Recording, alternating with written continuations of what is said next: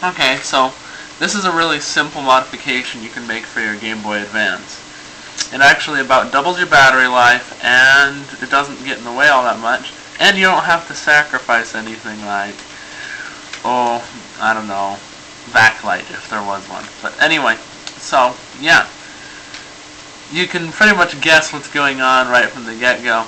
I've got a AA battery holder, holds 2 AA batteries, attached over the top of the cartridge connector, just a big empty space that I actually never found myself using, like for hand grips or anything. And it's got these 2 wires going through to a small hole I drilled that attaches to a support shaft inside the Game Boy Advance that allows you to run your wires for the power down across the motherboard and solder to the battery connectors. Now, if you're going to do this yourself, make sure you solder to the right side battery connectors, not the left side ones, because the left side ones are just a coupled bridge, whereas the right side battery connectors are actually the ones attached to the motherboard. And to attach the holder to the case itself, I just used some super glue, not epoxy, but the stuff that you can go buy at the hobby store.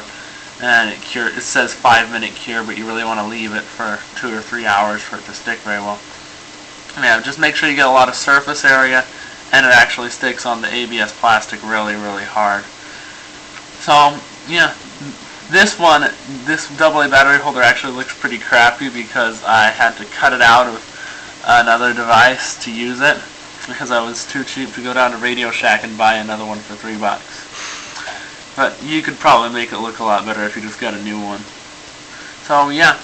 Now, one side effect is that if you use the same wiring path I did, then you have to be careful to keep the wire inside of that little tunnel you use rather than letting it get into the cartridge connector, because when I did it the first time, the wires would poke into the cartridge connector and not let me plug in my games. Oh yeah. That's pretty much it. And, when you're using it, you can either have a set of batteries in here, or both. As long as they're the same type of battery, you should be fine on charging issues and stuff like that. But don't go mixing types of battery just because that's a bad idea. We don't want battery acid leaking all over the place. So yeah, thanks for watching. How was that?